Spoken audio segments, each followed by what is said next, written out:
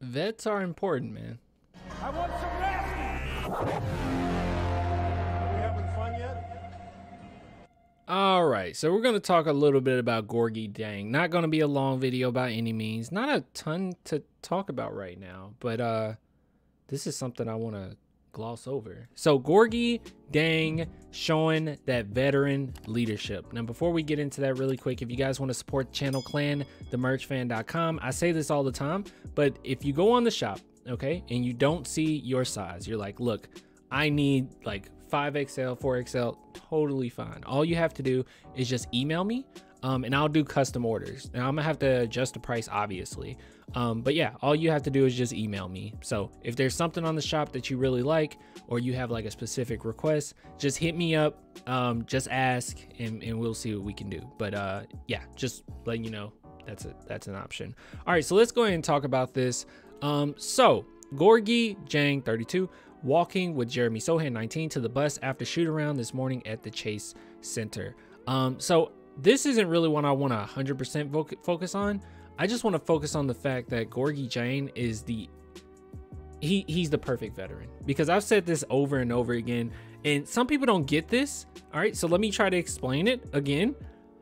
I want two things.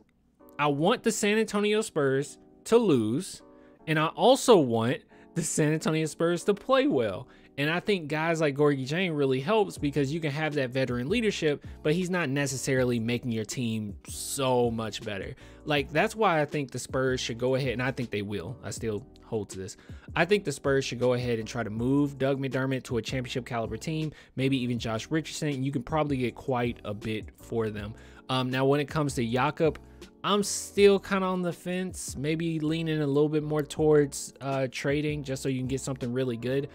Because I think that you can have two things in one. You can have a team that is growing, that is developing, that is playing hard, that is playing well together, but at the same time, you're still not going to necessarily be good enough to win. And I know some people will say, well, how do you want that? Like, when you want them to win these games, you don't want to be mediocre this season, especially with having a chance at Victor Wembanyama. And I know some people will say, well, that's only a 14% chance to get. It's better than a 0% chance. You do not sit around and just say, well, since you have this, odds of winning, that you just shouldn't play. No, you need to do it. You need to go after him, Scoot, whatever you can do to get another star on this team, okay? Especially this season where we had to take some steps back. Also, I just wanted to bring this up. I know this is random, but if you go to Keldon Johnson's Instagram, this is a picture of Jeremy Sochan. And then if you go to Jeremy Sochan's, it's a picture of Keldon Johnson. I just found that funny.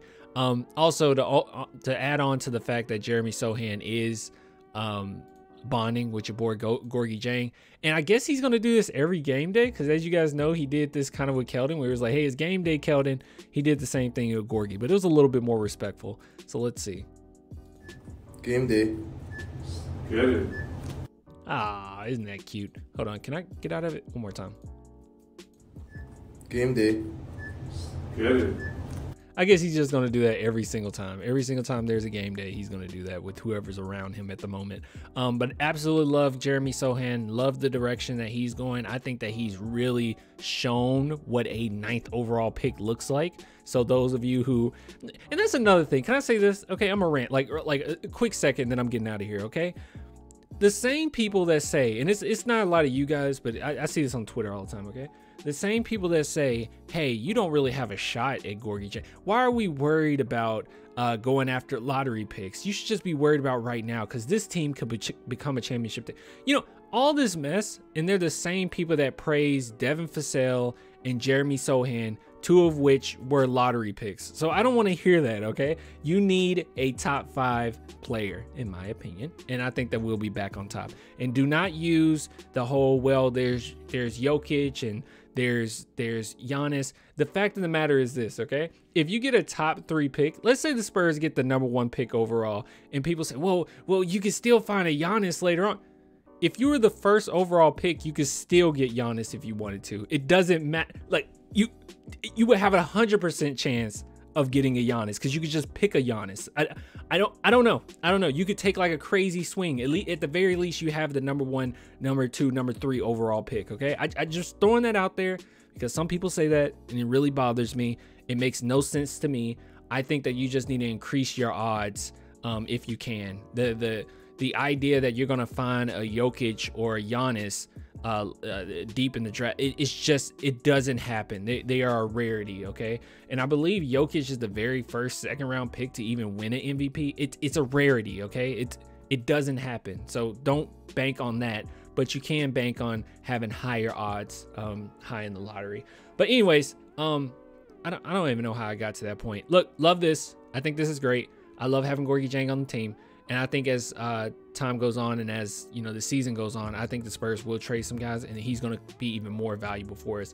Even us having Kenneth Faried in Austin Spurs, I think that he could be a good leader as well.